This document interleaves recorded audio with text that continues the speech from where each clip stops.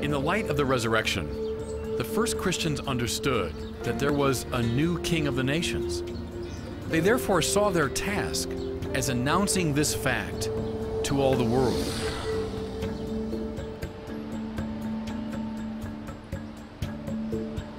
If someone today had a message that he wanted to get out as widely as possible, he would head for New York or Los Angeles or London. The first believers in Jesus went, with a similar hope, to Rome.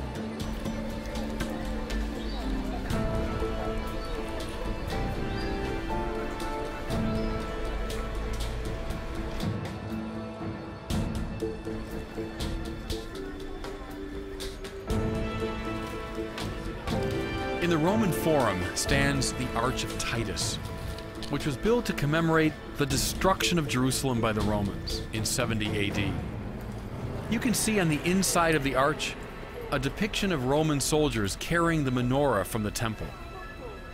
Those soldiers and those who made the arch probably thought that's the end of the Jewish religion.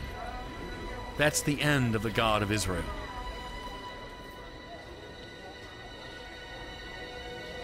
The supreme irony was that at that very moment, as people like Peter and Paul and their Christian companions came here to Rome, the God of Israel was coming in the person of Jesus to Rome, and through Rome to all the world.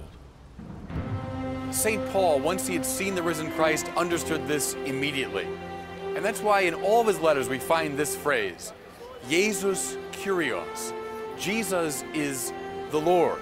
Now to us that sounds like a rather bland spiritual statement, but in Jesus' time those were fighting words. Because a watchword of the era was, Kaiser Kyrios, Caesar is the Lord. Caesar's the one to whom final allegiance is due. The message Paul had to the world was, no, not Caesar.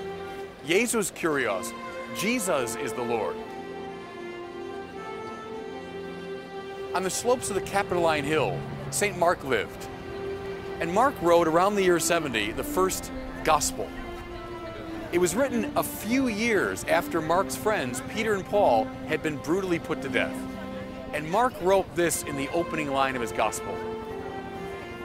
The good news about Jesus Christ, the Son of God. Again, it sounds spiritual enough to us, but those two were fighting words. Euangelion, that's the Greek he used, glad tidings, was a word used to describe an imperial victory. When Caesar won a great battle, he sent messengers ahead with the word euangelion. There's good news about this victory. See what Mark is saying and how subversive it was. The real good news hasn't a thing to do with Caesar. It has to do with someone that Caesar put to death and that God raised from the dead. It has to do with Jesus Christ. And then, just to rub it in, he calls him Huios Tuteu, the Son of God. That was an imperial title. Caesar was the Son of God. Mark is saying not Caesar, but rather Christ. And imagine now, he's in the belly of the beast. He's in the heart of the empire that killed his friends. And he says these subversive, revolutionary things. In the April of 2005, Pope Benedict XVI was elected. He came out here on the front loggia of St. Peter's, and then gathering around him came all the cardinals who had just elected him. The cameras caught the remarkably pensive expression of Francis Cardinal George of Chicago. When Cardinal George got home, the reporters asked him, "What were you thinking of as you were looking out from the loggia of St. Peter's?" Here's what he said. He said, "I was gazing over toward the Circus Maximus, toward the Palatine Hill, where the Roman emperors once reigned, where they looked down upon the persecution of Christians. And I thought, where are their successors? Where's the successor of Julius Caesar? Where's the successor of Marcus Aurelius? And finally, who cares?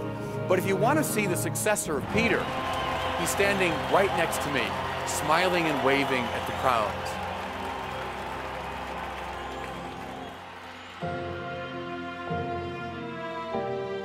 Jesus Christ is Lord. That means Caesar isn't Lord. That means none of Caesar's descendants are Lord. Jesus Christ, risen from the dead, is the one to whom we owe final allegiance. And so Jesus fulfilled the 4 tasks of the Messiah. He gathered the tribes. He cleansed the temple. He dealt with the enemies of Israel. And now he is reigning as Lord of the nations.